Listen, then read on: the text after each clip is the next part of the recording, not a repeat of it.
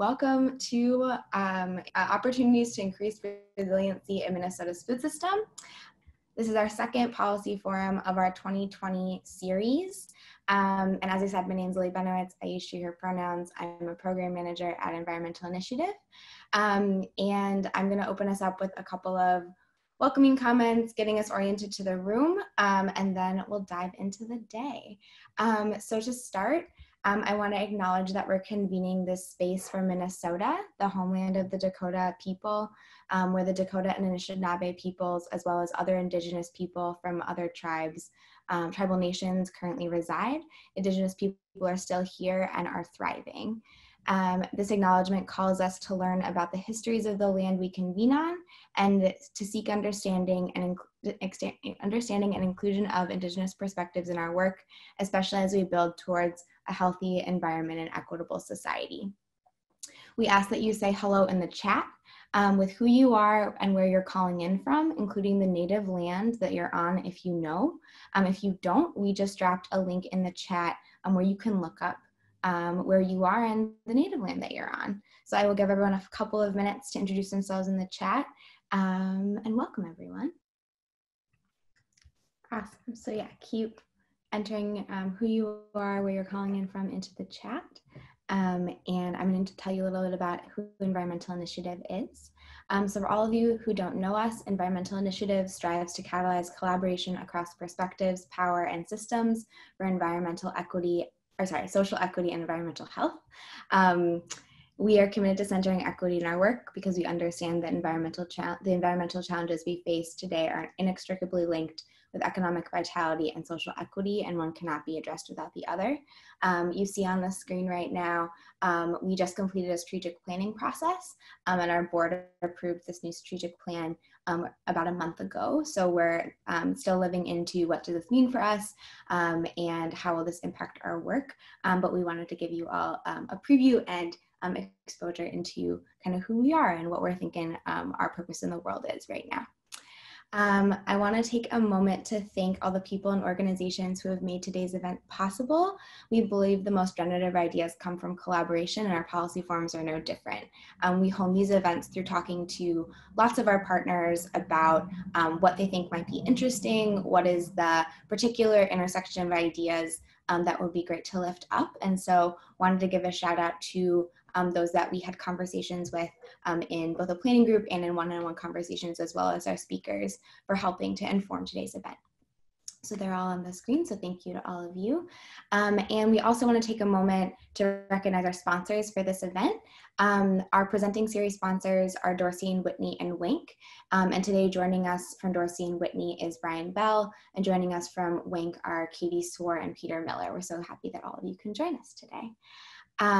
We also wouldn't be able to put together today's event without our wonderful speakers. You'll get to hear from all of them in a little bit, but they also took time before this event to pre-record a conversation with us that if you haven't had a chance to listen to it, we would love for you to tune in. That'll be sent around with the follow-up information from this event, but they both had an animated conversation then, and we'll dive into more details today around application. And so the two conversations together create some wonderful ideas, or bring out some wonderful ideas. And so wanted to give a thank you to them for taking the time to create both of those with us.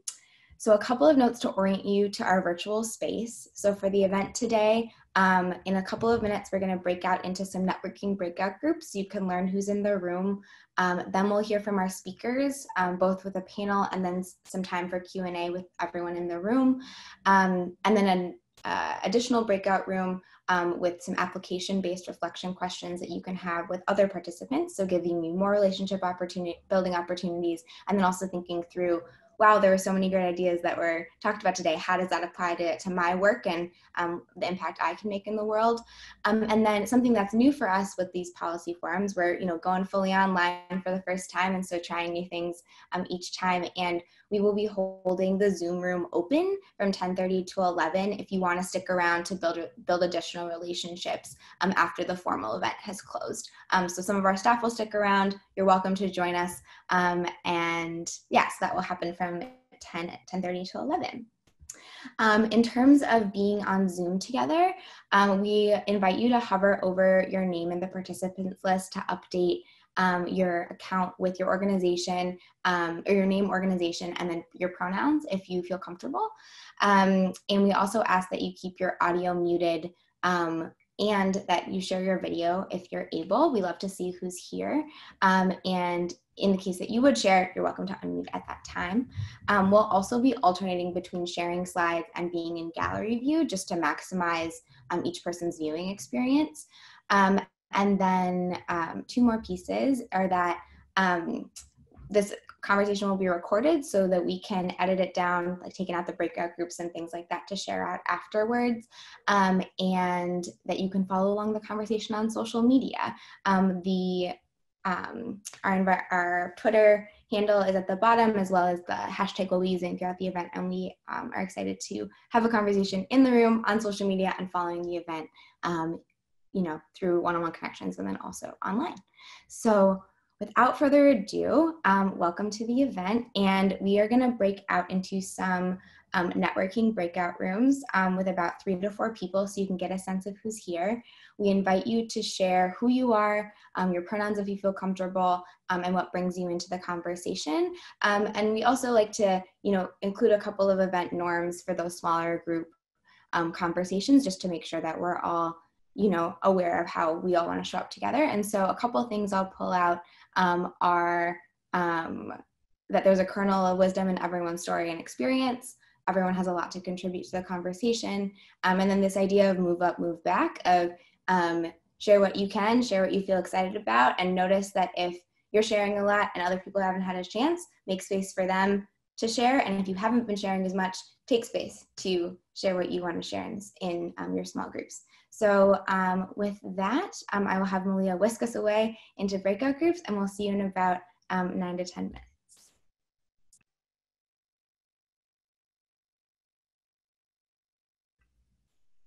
Malia, do you want to just dive in once everyone's back? Sure. I think that officially makes it all of us.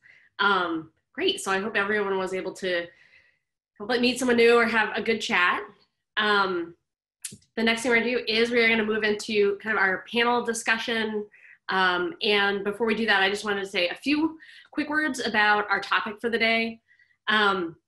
So, and those of you, who joined us for our first policy forum a few weeks back have heard this already, but in general, we really try to focus these forums on really timely topics. We usually choose something that relates to environmental decisions that are happening in the state kind of in real time. And so probably no one would be surprised that when we surveyed recent attendees of our policy forums in May, people really universally indicated that they were interested in hearing about impacts of changes in the economy on environment and environmental decision making. So how those things connect. And one of the probably most immediate ways that many of us felt the economic impacts of the pandemic was as participants in the food system. And for those of us there, for anyone who isn't a member of the production or distribution side, which many of you are, all of us certainly are food consumers. So for those of us who had the luxury of eating out of the house a lot, we suddenly shifted to cooking more and eating at home. For others, food insecurity became an issue that we had never expected to face. Many of us participated in food drives through local schools and churches, especially after civil unrest over the killing of George Floyd left large swaths of South Minneapolis, where I live, without operable grocery stores. And despite a strong production system, consumer behaviors and needs changed, I think, just so quickly that existing vulnerabilities in our supply chains became much more visible, and probably new vulnerabilities opened up that might not have occurred to us outside of a crisis. But we also know that this may not be the last, that those vulnerabilities are things that we want to look at and address. And so thankfully we have a really amazing set of 4 leaders with us here this morning who've been thinking a lot about what makes for a resilient food system and how to build more resiliency into the systems we have. So I'm excited to have a conversation with them and with all of you. We have a lot of other folks as participants who also have been thinking a lot about this. So during the panel, and actually particularly given that, again, so many of you our participants and bring in different perspectives to this. We'd love to have an active chat going during the panel, and please feel free to add questions there as they arise for the panelists, for each other. Lily's going to keep an eye on the chat as well and just help me make sure that any questions that you put there make it their way ultimately to the panelists, if that's something that you'd like to do and make sense. And like I said, that I think it's a great space for conversation as well. And then as we go, we can also figure out, at the end, we'll have at least 10 minutes for questions. And if people want to just raise hands too, we can do that. There are few enough of us that I think we can find you and make sure you have a chance to speak too. So for our 4 panelists, the thing we're going to start with is introductions. So I'm going to have each of you go around and I'll just call on you alphabetically by first name. But if you could just start with who you are, what brings you to this conversation, and what building a more resilient food system in Minnesota means for you. And I think that puts Eric up first.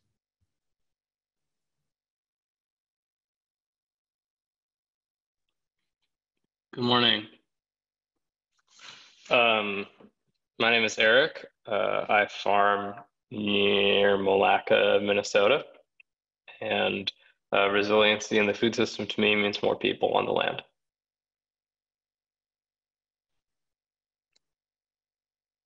All right, thanks, Eric. Lillian.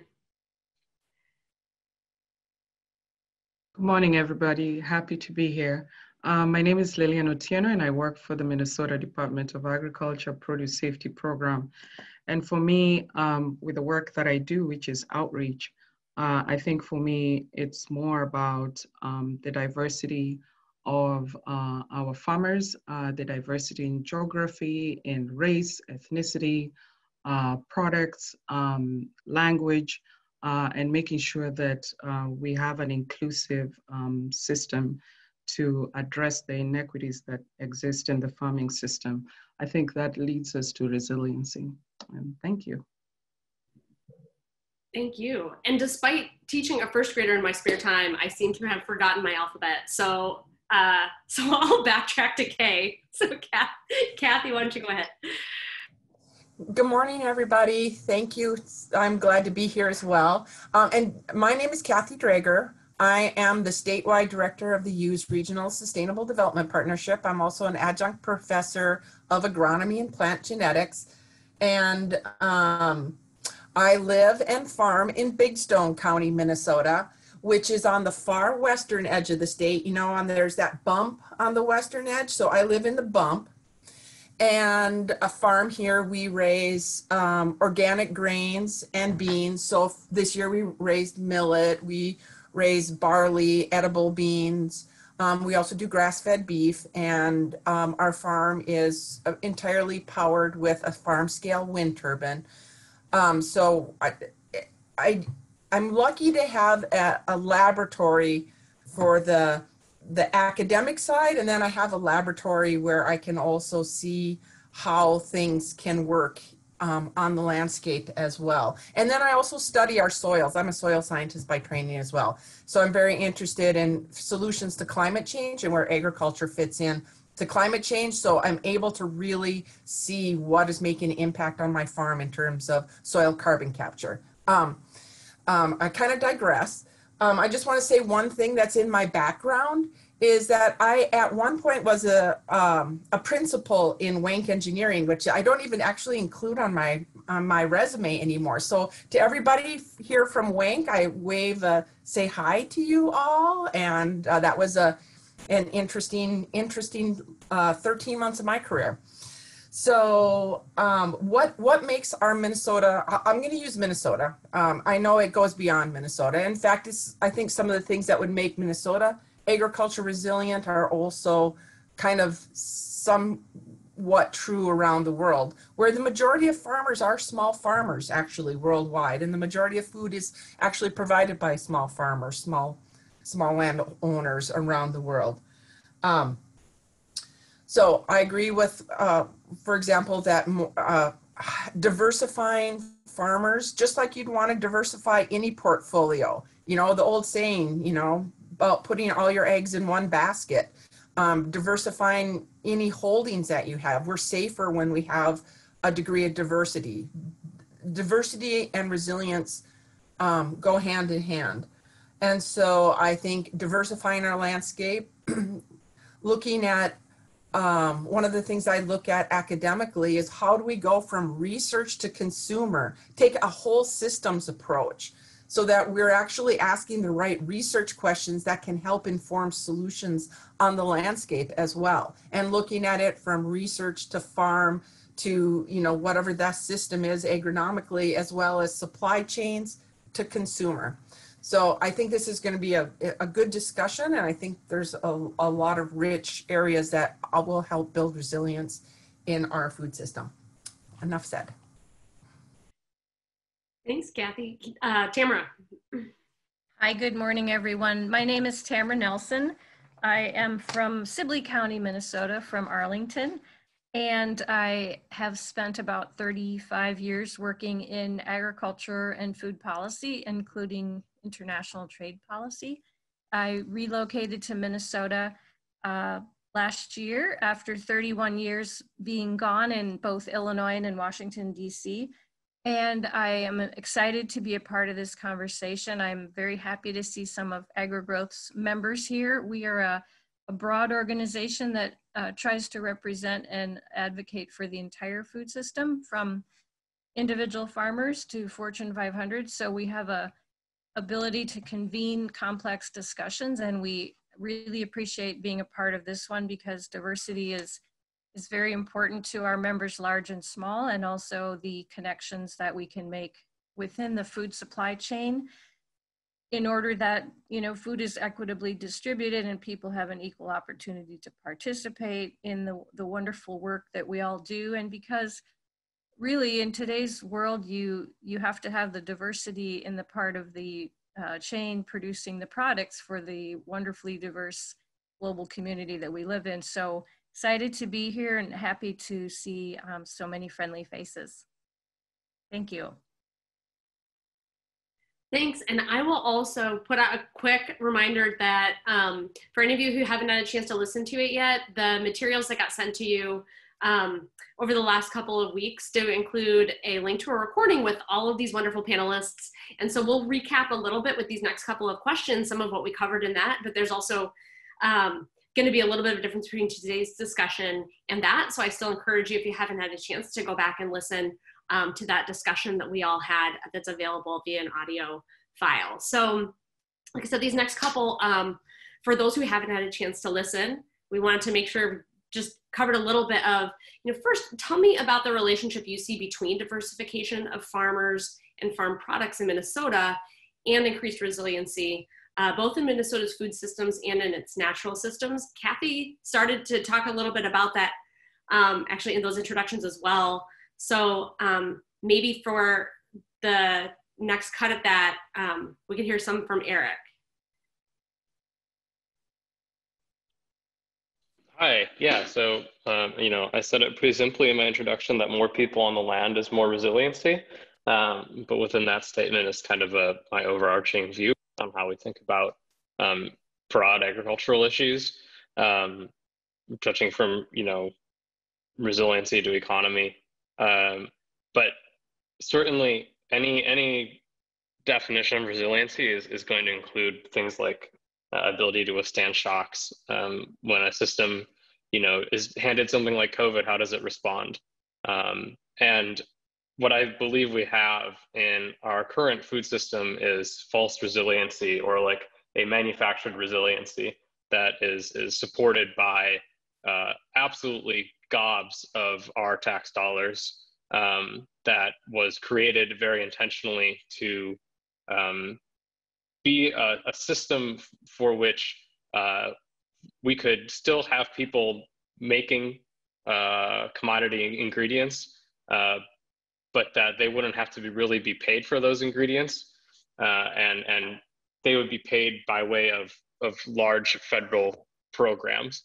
And as we've seen in the last 4 years, especially with this administration, the decision to double down on farmers producing food for less than the cost it takes to produce it, and then just making up for that later with, you know, just checks, direct payments is just the natural conclusion, or I guess the natural next chapter of the agricultural policy that has created this whatever resiliency it is that we're experiencing in our food system. You know, we should be proud of the fact that through COVID, you know, there was still food on the shelves, but we should be you know, concerned about how we accomplish that. You know, the ends of people being able to afford food is great, but the means of us getting there is something that I think needs to be examined, especially with new understandings of climate change, social issues, civil rights. The list goes on in ways that the current way of accomplishing our goal of feeding people is, in my opinion, bad, disrespectful, inappropriate, poorly designed, inefficient, and definitely not resilient. I guess I'll end on that as my adjective. Lillian, did you want to add a little bit more in terms of some of what you brought up? Yeah, so I think, thank you, Eric, for that. Eric just summed it up. And I agree with everything that Eric said.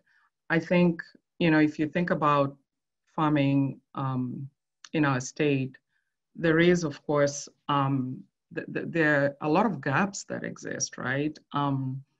Farming and the resources and information that is out there is really more geared towards white males, right?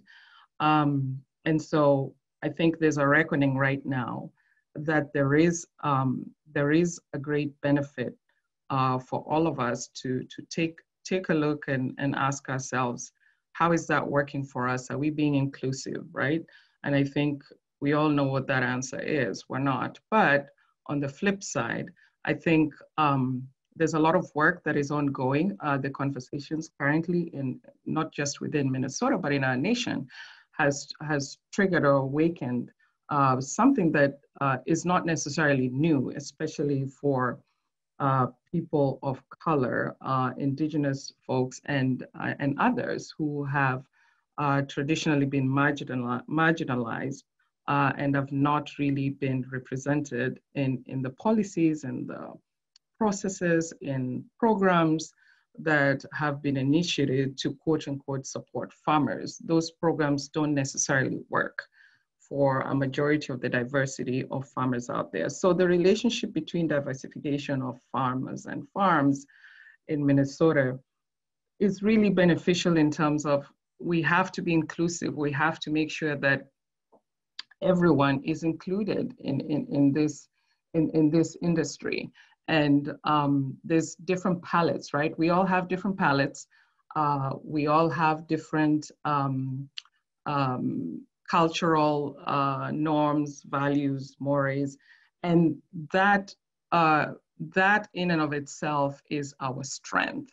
So I don't see how we don't leverage those strengths to make sure that we are providing Minnesotans a choice and also being wholesome in the way we approach farming in the state. So I don't want to piggyback on what Eric said. Eric summed it all up, but structural, institutional racism permeates our society. It's been there in eons.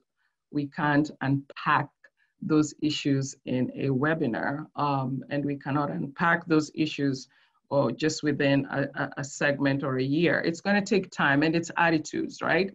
We do have great programs and great processes in place, but why aren't they working? So let's go back and address the elephant in the room. And I think that is racism in agriculture and in our food systems. Let's go back and look at those issues and be bold and intentional about addressing those and making sure that the face of agriculture is representative of the face of Minnesotans.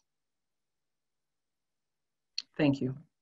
Thank you. And we're gonna dig more into what are some of the opportunities we have to make those programs sort of more accessible, address systemic racism and sexism inside of the system in just a minute. And before we do that, I did though wanna just kind of put on the table some of the ideas again that we had spoken about in our pre-recorded audio about ways to build more flexibility into supply chains as consumer needs and interests are shifting in Minnesota. So what are some of the ideas out there? And then we can, like I said, talk more about some of the specific program and funding opportunities. So maybe Kathy, you could kind of take a cut to it, kind of what do we need to do to make sure we build more flexibility into the system?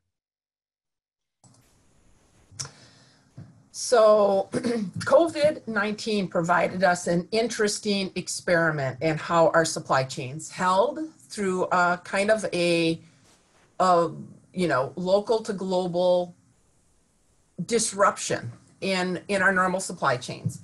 And I think, to be quite honest, I was very concerned. At the end of February, I was starting to have mounting concerns about what this pandemic could mean for our supply chains.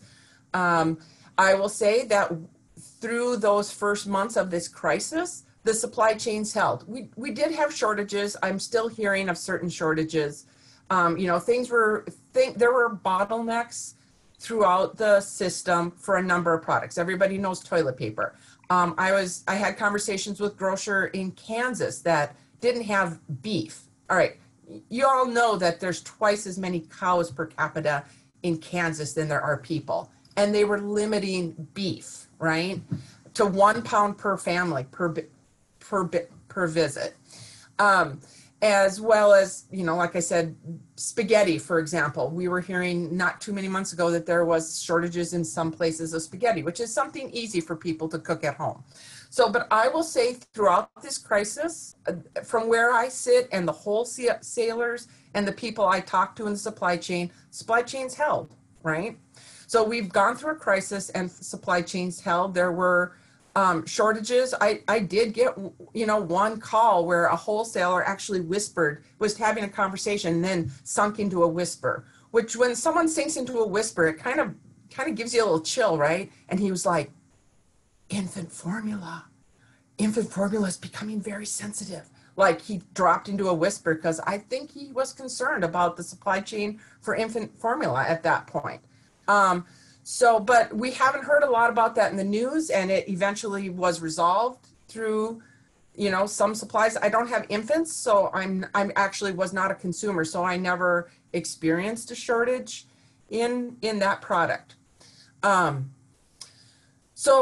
I think it also gives us a really good opportunity to look at and to really highlight how diversification of our local, regional, and global food supply has a lot of values and can be very protective of communities locally and around the world. So just so you know, most of my work focuses on Minnesota. I do work into the Dakotas, the work I do, there's some parts of it that were adapted a little more universally, but like my area of study is kind of this part, because when you're working with local and regional food systems, there's a certain geographic place-based emphasis on that.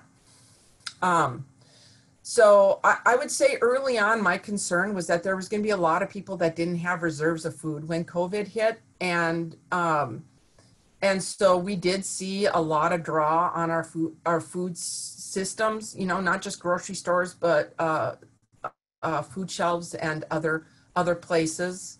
And so I just want to get back to the question, which is how we build more resilience into supply chains. And I will just give you one anecdote, and then I hope that we can continue this conversation further. If you're growing squash, or if you're growing organic edible beans, like I grow organic edible beans, you have to find your own markets, right? So if I'm growing corn or soybeans, I can go from Big Stone County, which is a pretty sparsely populated place. There are probably 6 grain elevators within 20 miles of my home that will buy my corn or soybeans at a known market price. I can check the market price on my phone and more or less know what I'm going to get from our corn and soybeans, and I can deliver it to an elevator. It is actually a very elegant system. Maybe Tamara's going to speak to this, but the corn and soybean system that we have established, it's mature And there's a degree of elegance to it. And for corn and soybean farmers, there's a degree of accessibility. In Clinton, Minnesota, which would be the closest grain elevator to my farm, they really are even now discouraging people from bringing in wheat because they're so specializing on corn and soybean that they really are like, yeah, we can handle your wheat, but would rather not if we didn't have to. But it's a farmer-owned co-op, so they are, they will handle that if you want to, but not like, oh, bring in your wheat, folks. We got a call for wheat. But then think about if you're growing something like edible beans. I literally have to go out and find the buyer, the purchaser, get connected into my own supply chain on my own. And, luckily in Millbank, South Dakota, there is a buyer who will buy organic grains. Otherwise, the next closest place is Fargo, North Dakota. And so just want to point out that when we look at our supply chains, we've really doubled down on our corn and soybean economy. And I would say in part that's at the peril of making markets that are accessible for other healthy, wholesome crops. And this is where diversity is important, because diversity of farmers leads to diversity of knowledge, diversity of skills, and then we also have the opportunity for diversity of crops. I can be quiet now, but another good example of that is the halal and kosher meat market analysis that we did for Minnesota. And I saw that Ariel Kagan is on here. She's the lead author on that report that we published in January. But we could talk about that as an example as well, if we want to talk about not just crops, but also about access to healthy, culturally appropriate meat. But I'll wait until the next person has a chance. Great, thank you. And we will definitely, like I said, we're going to come back to some of the specific opportunities. I did want to make sure that Tamara also has a chance maybe to weigh in on both the question around sort of how we can create more flexibility in those supply chains, as well as I know to respond a little bit as the conversation is going on. So go ahead, Tamara. Sure. Well, I can start on the flexibility and supply chain side, and I appreciate Kathy's some of her anecdotes and examples, and I'll talk about this a little bit more on the policy side, but a lot of what we see in terms of, as she described, an more elegant supply or streamlined supply for corn and soybeans is a lot of specialization occurs in agriculture, whether you're in Africa or Jamaica or the United States. Some of the specialization has roots way back in history, to the types of soil or climate that they have there, using coffee or citrus or cacao as examples. And so you see in the United States that very commodity-driven corn, soybeans, wheat in certain areas, maybe cattle, hogs, and turkeys and others. And the types of trends that drove that, maybe hailed back to Lester Brown in the 70s saying that we were going to have, global food shortages and everyone must produce. And so you had this jump in and this expansion, and now we're in a very different place. We see many countries have improved their production. Many of them are seeking to be more diverse for the very reasons we're discussing. And so I would say, I think incrementally, we will see some shifting, and that those types of shifts are really important, because I cannot tell you how surprised I was to move from Virginia to Illinois and see how much less diverse their agriculture was than Minnesota's or Virginia's. But it was heartening to see how much it diversified in 20 years. It was still a lot of corn and soybeans, but they also went back to growing more wheat, to growing barley, to growing cover crops. And so I think there is a huge opportunity here. And I would say that I think one of the challenges is, and not to be critical of consumers, but because we are all consumers, and we have probably all found ourselves maybe adjusting our purchasing habits because of the COVID-19 pandemic. And so where there was there were many supermarkets and individual convenience stores in Minneapolis, St. Paul 40 years ago. There was one in every neighborhood, as I recall.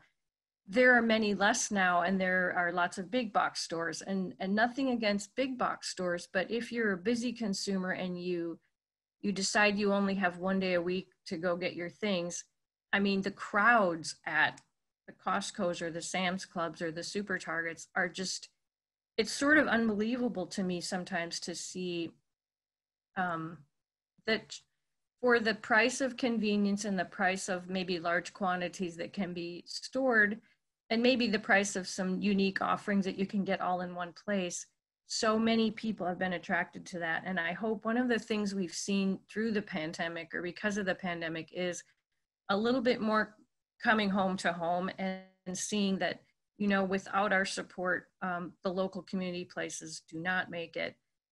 Without some thoughtful attention to your food supply and your food availability, those local stores don't have your business. So I do see a huge opportunity here. And I guess to the real question of building more resilience, I think there's a lot of companies, large and small, that have realized, you know, just-in-time inventory and efficiency is one thing, and not having a wholesale breakdown of our supply chain is another. And so what I heard a lot of from our own members a couple of weeks ago was, we asked them, are you building more redundancy into your supply chain, incoming and outgoing? And they said, oh yes, we are, absolutely. And we are seeking out new solutions for different product sources, and also for different products that we can provide when food service closes and retail is demanding more eggs. We want to be able to provide that so we avoid system shocks. And the only other thing I would say is, and if we talk about later, great, but Eric referred to the policy in this country on food, and you know, it's strangely ironic, but you know, it was all written in the 30s after the Dust Bowl, when people were concerned about the food supply, and then also lots of people were flocking to the cities for jobs and no one was staying in rural areas. It might have been a good idea at the time. It's not probably the type of policy fixation we should have now, and people in Washington always told me, be careful what you create in policy because it's so hard to change it. But I will say there have been incremental changes in policy in agriculture. They are going to eventually change it, but it's a bit like turning the Titanic. And so I know many of you have seen some of the programs that have come in recent years that are more towards diversity of farmers, diversity in size, helping smaller farmers meet requirements of the Food Safety Modernization Act and/or exempting. And I think that the way to keep that change coming is for everyone that works in this space to continue to talk about that with legislators, with policy groups and advocates, because it is really important to have a diverse agriculture and food system, and it needs to be encouraged. And I think it's a really good time to do that. Thanks. That was a perfect pivot to get then into some of those really concrete opportunities. And to get through the couple of conversations I've had with all of you, I've heard actually a lot of great ideas and things that are happening right now at the state level around making the programs that we have more accessible, particularly figuring out how do we accomplish that diversification of the landscape and of our farmers. So I'm hoping to just kind of throw it out to all of you. And like I said, I know I've heard specific ideas from all of you. So maybe you can kind of just pop a hand up and, or just unmute yourself and go. But some of those concrete opportunities that we have right now to addressing barriers to, for emerging farmers, for immigrants, people of color, and for taking advantage of opportunities, like I said, to actually diversify the landscape as well.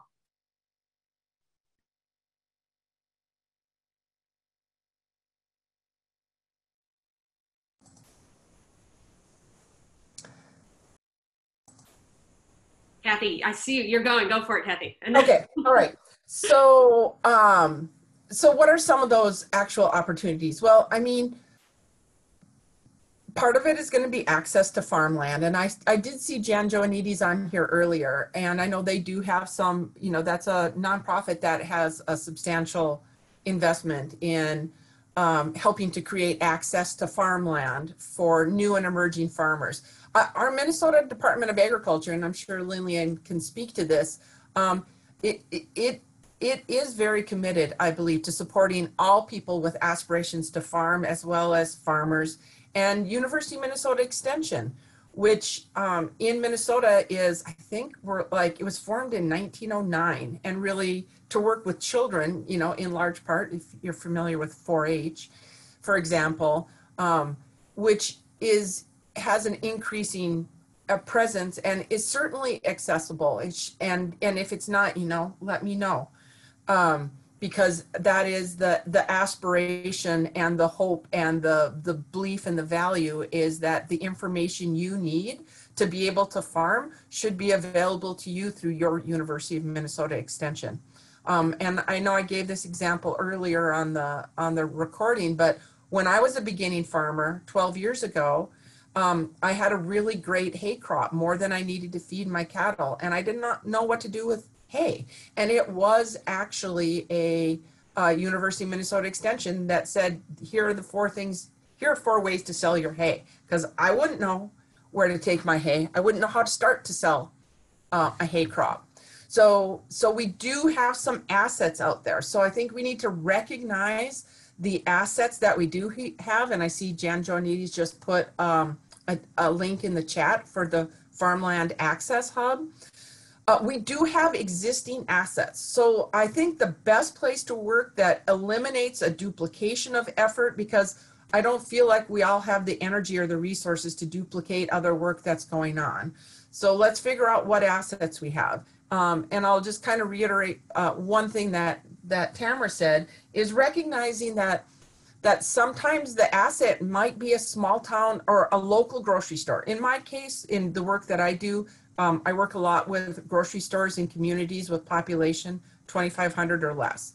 Those are real assets in the food system. That was one of those sources of diversity. When grocery stores in the regional hubs ran out, we literally had people driving to some of these small town stores because they had a slightly different supply chain, slightly different wholesalers, and maintaining that diversity in those things. And it's still happening now.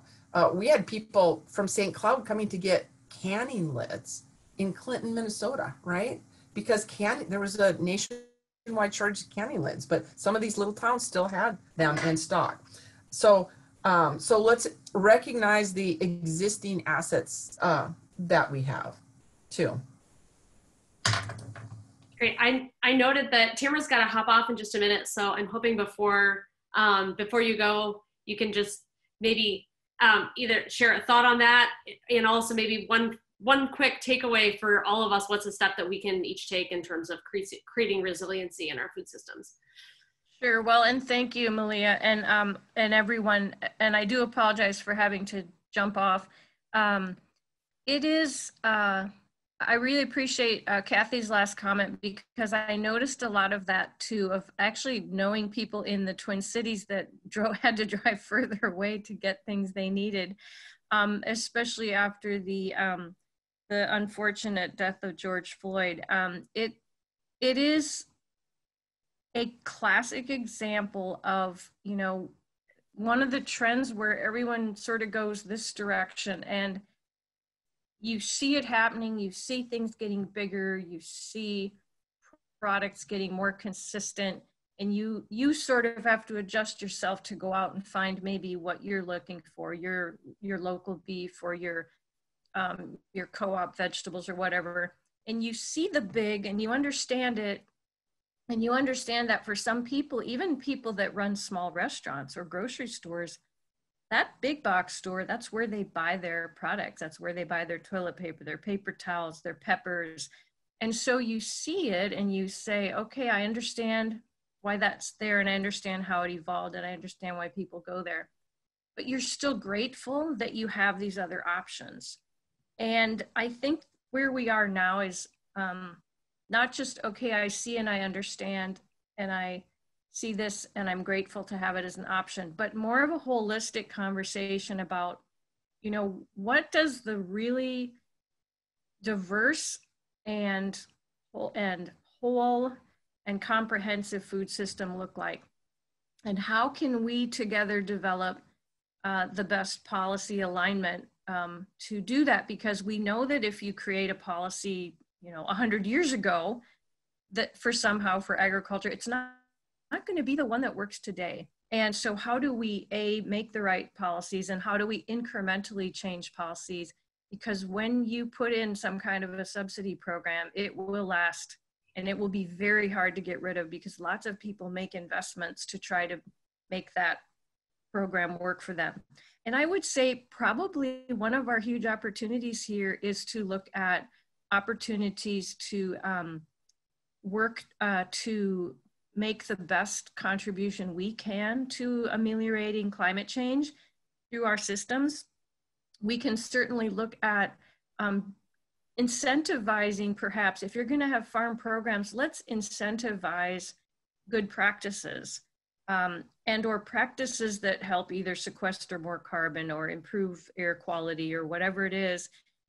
Incentivize those types of activities as opposed to just size. And so if you have to do that, you have to look at existing risk management programs, for example, and change them very much so that they allow risk management to work for a smaller farmer that might take the risk to start growing hops for Eric or with Eric, or someone that decides I'm going to try a winter hardy barley that another industry needs.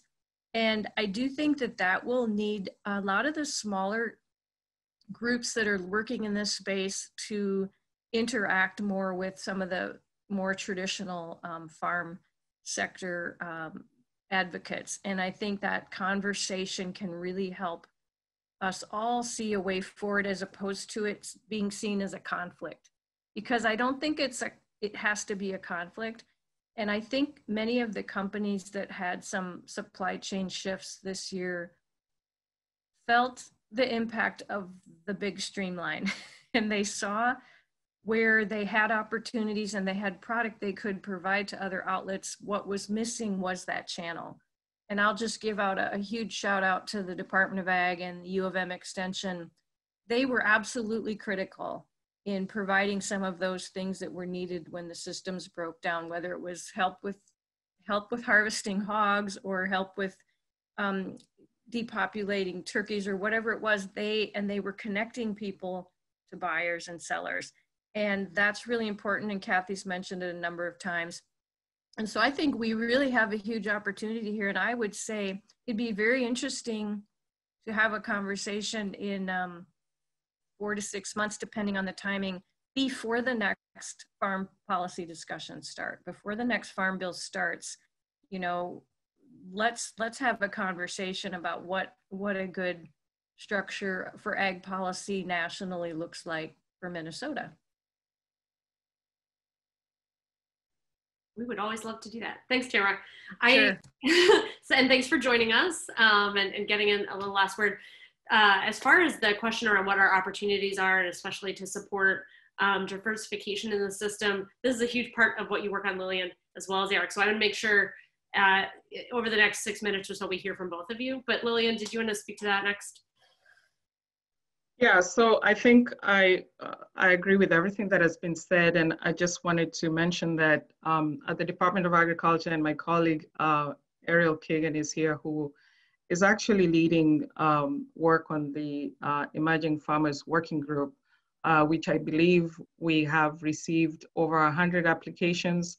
And I think the process is now trying to go through those applications and stand up that committee. So for those who are not aware, the Emerging Farmers Working Group was initiated by a legislative request, and really to address some of the issues that are experienced by what we consider emerging farmers. And that definition for this working group is women, veterans, persons with disabilities, Native American, Alaskan Native folks, communities of color, young and beginning farmers, as well as LGBTQI farmers and many more. And it's not just necessarily folks who are new into farming, but it's also folks who have been farming but are not traditionally in that pipeline to receive some of those resources that they need based on either those characteristics that I have just described.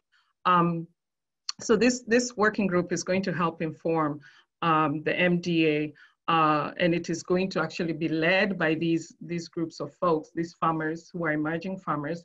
They are going to lead this discussions and best articulate exactly what are those issues and how do we address those issues? How can the MDA be responsive, right, to address those issues? And some of those common themes are, we've talked about in some of our discussions, is access to land, healthcare, discrimination and racism, which of course, we're all aware exists, as well as education and training opportunities. What is the market access for these small, mid-sized operations? So there's a lot in all of that I think is a great platform. And I choose to look at the glass half full instead of half empty. Does that solve everything? No. Are there things that we could do differently moving forward? Absolutely. I wish that the working group came with some monetary backing, because some of the other issues are compensating farmers, especially emerging farmers, for their time. And those are some of those inequities that exist, right? Those are some of the issues we are grappling with, not just as an agency, but as a community when we are addressing racism and the inequities that exist in that. So I'm sure that is a great opportunity, and I encourage everyone who is aware of folks or farmers who are in that group to spread the word so that we have a lot of those voices. So I'm very proud of our agency for doing that and for continuing with that work. We work with a lot of farmers. So, think about an Amish grower who is in Harmony, Minnesota, who I've had the opportunity to work with a lot of Amish growers who is interested in the farm to school pipeline, right? Those communities do not use technology. And so how do you get that information out to them? How do you get them included in this big part and make sure that they're also successful and contribute to the resiliency and diversification of our food systems? That requires of us to go back and think outside the box and ask ourselves, how do we do that? Yesterday I was just in St. Charles at the produce auction, part of our continuing engagement with Amish growers in that particular area on how we're going to provide a training. And sometimes it's a lot of work, but at the same time, that is part of engagement. It's going out there and making sure that we are being responsive to the needs of all the diverse farmers. We have farmers who are Spanish-speaking farmers. We have Hmong-speaking farmers who are also in this space. How do we make sure that all these farmers are represented in this big part? So the Emerging Farmers Working Group is just one piece that I think our department is working towards, at least addressing some of those issues and providing that platform. We have mental health resources that are available out there, and I'll include some of this information later. And we also have other, resources like a farm link, and we're talking about land access, right? That is just a small little way to try and see how farmers who are looking for land, which of course land accessibility is a huge problem, how can we also be part of that solution to bring, to have that one-stop shop, if you will, for those farmers who may not be able to access some of these resources. And then challenging our own state agencies and programs, like I said before. We work in silos, right? How can we make sure that we are connected so that we reduce the burden for farmers, especially these farmers who are trying to, who are not really in that traditional pipeline, for, not the big ag, corn, soy growers. How do we get ourselves connected so that farmers don't have to be pulling their hairs out in, okay, what's DNR asking here? What's the Department of Health asking? What's MDA asking? But how can we make sure that we are connected and serving these farmers in a way that meets their needs? I don't want to take up all the time, but I'll let Eric chime in on that as well. Yeah, let's hear from Eric, and then also be thinking about, we will have a few minutes still for if people wanted to ask some direct questions before we go into breakouts. So yeah, go ahead, Eric. Okay, well, I'll try to be quick.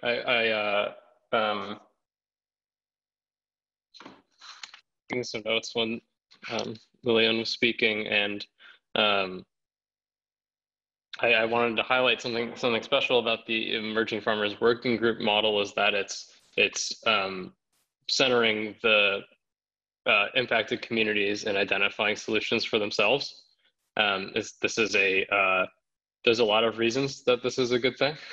And there's a lot of recent experiences in our society where we've maybe, this is a generous way of thinking about it, but like where we've realized maybe that you know, people who are experiencing issues have the best means of identifying those solutions. And so I'm very glad that the MDA is taking this step to create a group, and you know, we'll see who's on it and how it functions. But I'm hopeful that this is a kind of a model step in the right direction. You know, it's important for the MDA to be doing this because, like all of our you know, institutions, they were created out of the system that we've been living in, which has the many flaws that we've discussed today, and particularly to bring it back to resilience in our food system, we don't have the luxury of only letting white males farm. Of only making it easy for white males to farm, of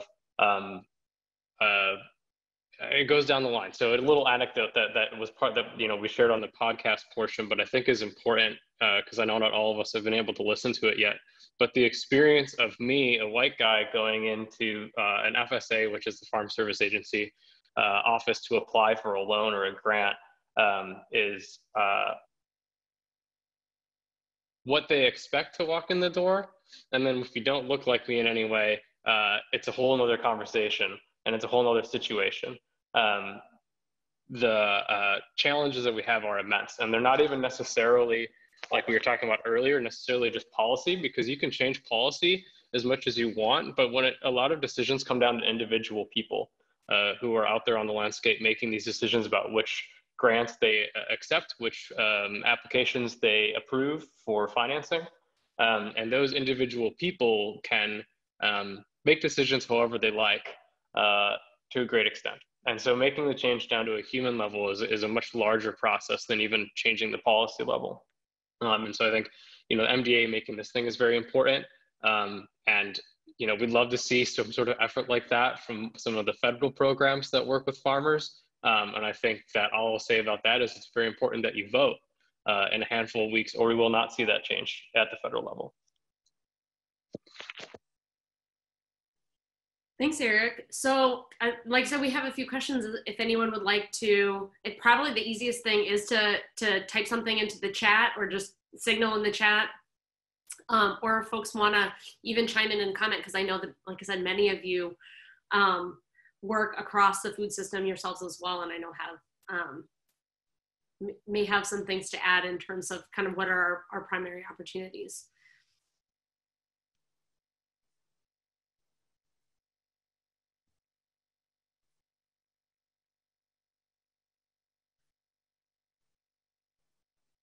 The other possibility, if it's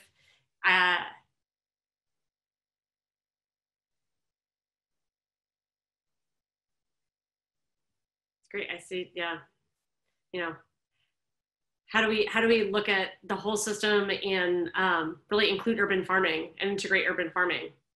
And actually, that's a great question. And does anyone, you know, on the panel want to comment on that, and sort of how does urban farming fit into that picture? I'll just say something very quickly, which my idea of more farmers on the land doesn't just mean a rural land. So it's That's all. I think I'll say that I'm glad that question came up. And I think, Eric, it reminds me of when we had a discussion previously, and I think you mentioned something about, your farm being considered a hobby farm. I think it's the same thing with urban agriculture. I mean, I've been in conversations where, I guess for lack of a better word, some people struggle with looking at urban agriculture as also viable and also part of our food system that needs just the same recognition and support. And so for us at the MDA, I know for our produce safety program with our produce safety advisory group, we have folks who represent urban agriculture in that team. And why is that? Because we recognize that that is a piece of that puzzle that is important in terms of farming in this state. And so they also help inform our program. And I think it goes back to land access, and it goes back also to resiliency. It's being able to think outside the box and allow folks to be able to participate in this industry in a way that meets their needs. And sometimes, those communities that are mostly in predominantly urban settings do experience a lot of these economic disparities, if you will, as well as healthy food challenges and food deserts, right? In those areas. And I don't want to go down a rabbit hole on the impact of that. And also the impact of health that are associated with the lack thereof of having those avenues to provide safe food to those communities. So I think it's really important and for all of us in agriculture to think about that and continue to include as part of our programs and processes and not urban agriculture, and not look at that niche as something that is not inclusive of our entire food system. And so there are a lot of issues that come with that, and I know urban agriculture's folks face a lot of challenges, but I'm hopeful that for our community here and those who are listening, let's challenge ourselves to change our mindset and not look at folks who are farming in a maybe non-traditional way, including Eric's farm, who, hobby farm. It's not a hobby farm, in my opinion. And urban agriculture as well. These guys are contributing in our food system. And so that is my comment on that. That's great. So I think that's probably a great segue to put us into groups where we can all apply a little bit of this to some of the things we're working on in urban and rural contexts. And I also just wanted to quickly note that we have a lot coming up in the chat, including resources that are there, and that's great. And actually, if people can add things, and yeah, like I said, add links, what we'll do is we'll make sure we capture all of those resources out of the chat and include them in a follow-up email as well.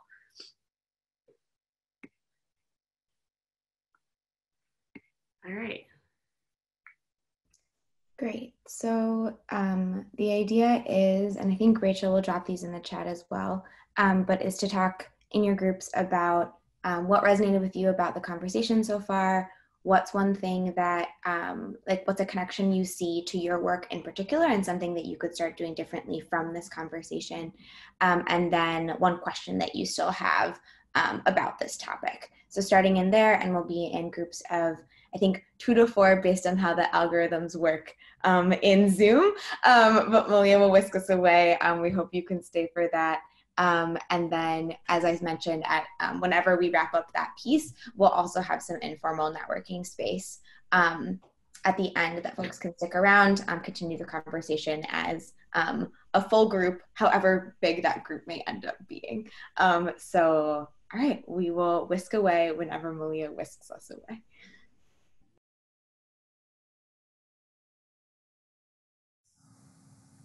As people are coming back in, Lily's going to close us out, but I wanted to also just note, we'd encourage folks, just as you're coming in and just listening to close out, maybe to write down a key takeaway or question that you have from your discussion, just as a way to kind of firm it up in your mind. And also, we would love it if you do have questions or takeaways that you want to send us afterwards, then we would happily, like I said, incorporate those or find ways to maybe look for resources associated with questions in our follow-up materials to come out in the next few days. With that, though, I'll give it to Lily to finish it up. Yeah, awesome. Yeah, so please feel free to add your reflections into the chat.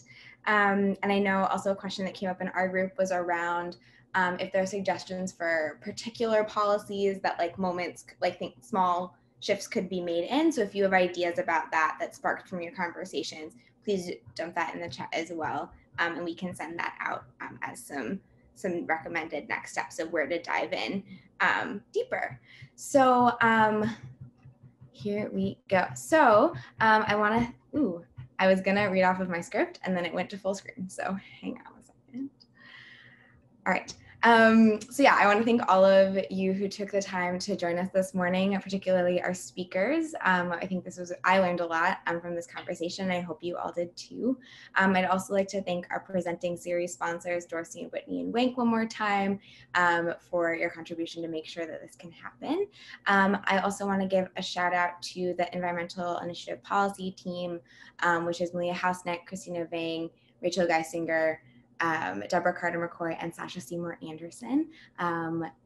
We have been adapting like wild this year, and so it's been definitely a labor of love to put together this new format for all of you. A couple of things to look out for. In the next week, you should receive an email with the recording from today's discussion, our live webinar podcast, as well as a short survey with evaluation around the content. As I've mentioned, we're changing, we're adapting all the time in this new time of COVID. And so we really want to hear from you about what about this did you like? What would you have wanted more of? How can this content continue to become more valuable over time? And so keep an eye out for that. Additionally, if you were hoping to connect with someone or meet someone that you weren't able to today, my colleague Christina can e-connect you. So Rachel will drop Christina's email in the chat. But if you saw someone that you're like, oh, this person was someone that I wanted to connect with, we would be happy to do an email introduction between folks so that you can make the connections you were wanting to make through this forum. And as a reminder, please stick around if you have a couple of minutes, 30 of them, however many of them, to connect with whoever wants to stick around to continue the conversation. I know that we opened up a lot of questions and you're probably hungry for more answers. And so hopefully we can find a couple of those together in our networking space. So thank you all so much for joining us. And we hope you have a good rest of your day.